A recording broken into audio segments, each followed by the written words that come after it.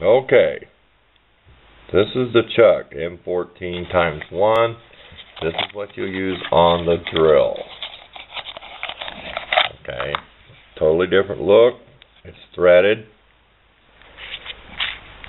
And threads on. And I'm sure to tighten it, you'll just screw it on her and it will tighten as it's running. So there is a difference. Like I said, by looking at it, if you look how this is black, more hardened, this is for the fun, we're going to stick this key in it.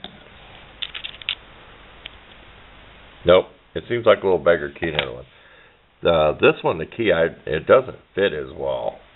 It really doesn't. Of course, with small stuff, you don't have to tighten the chuck too much, but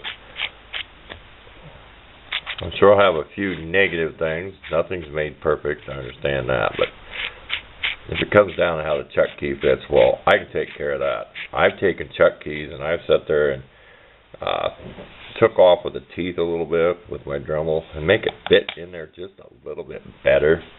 Because I had the key. Let me get it out of here real quick. Here's the key for this one.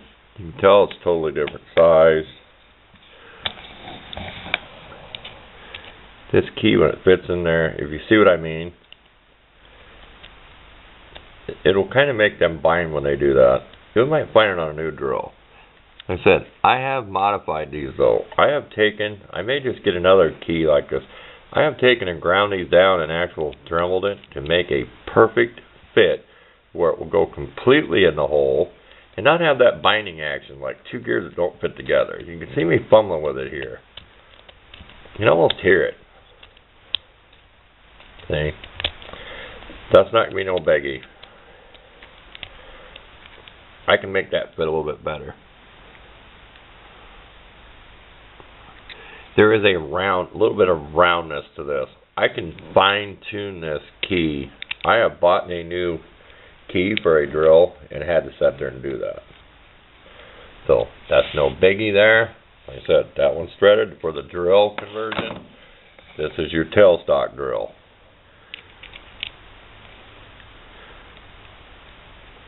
I believe to be a lot better quality. It is. A lot better quality. It would be nice if they could have put the quality of that into this. But just a small complaint. I said I may email them or call them about this, but I'm sure it's press fit, because if it did take a screw, even if this is threaded, it could have been for something else, you would have had the small hole in there for the screw to go in. Otherwise, the screw's not going to grab anything. Because I've looked down here, and there's no way this came with any washer or anything. That I just know how they're made. You would have a small hole in there. So, that answered that. Maybe, like I said, maybe this was for a different model chuck at one time. But if it's up to me, I'd like to have this pressed as tight as I can. I take it out of the tailstock, I put it away.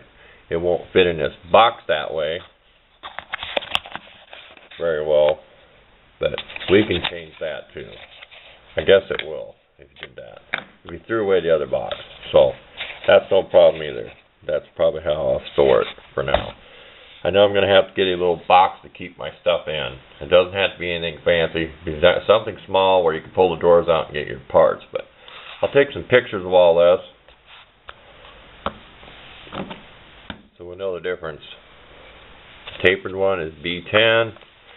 This one will be where it says your drill chuck will be M14 times 1.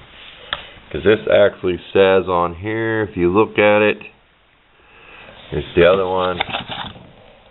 This is actually printed B10.